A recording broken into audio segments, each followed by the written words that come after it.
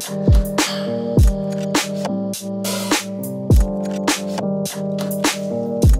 name is Ryan Leverton, and I'm the lead technician of East Coast Overhaul, ECO division.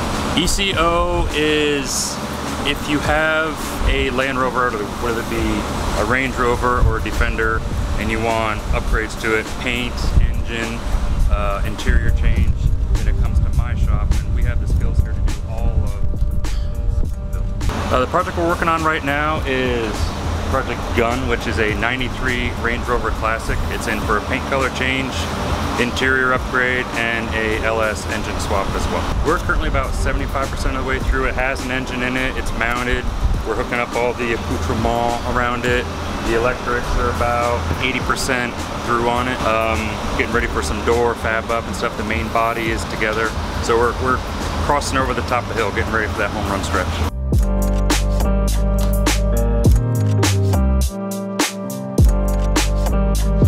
Currently we're doing the alarm remote start Alex Gunn's RC. It's a Viper aftermarket unit.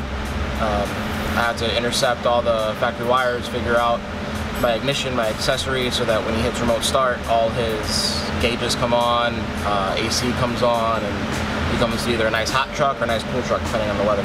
With any of these older vehicles, it's a challenge.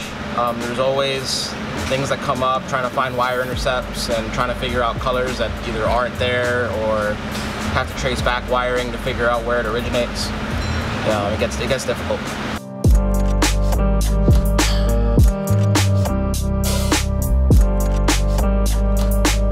I am currently removing the water pump off the new motor so we can put our Dakota digital gauge sending unit in a special place due to the link line. It won't fit on the cylinder heads due to firewall clearance issues.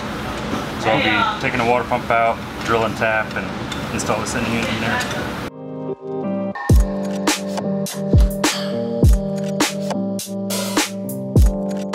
I'm working on the check straps for the rear right-hand side door.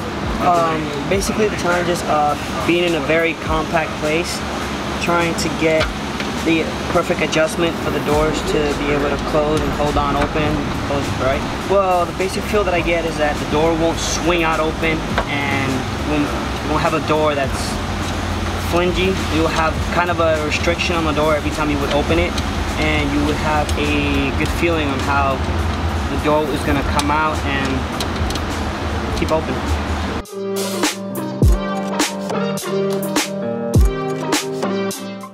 I'm working right now on the frame for the doors and the windshield. But right now what I'm doing is putting the seal on inside here. This one is just one seal, one piece. The other one that I built right there, that one is 3 pieces seal, so it has 2 windshield on it. It's been, as every RC, it's been a challenge, good one. We have our doors filled up with parts, we have windows in, we have lock mechanisms in, we have the interior is about 60% done. We got our headliner back in the truck, operational sunroof, which has been rebuilt with some broken pieces that were in it.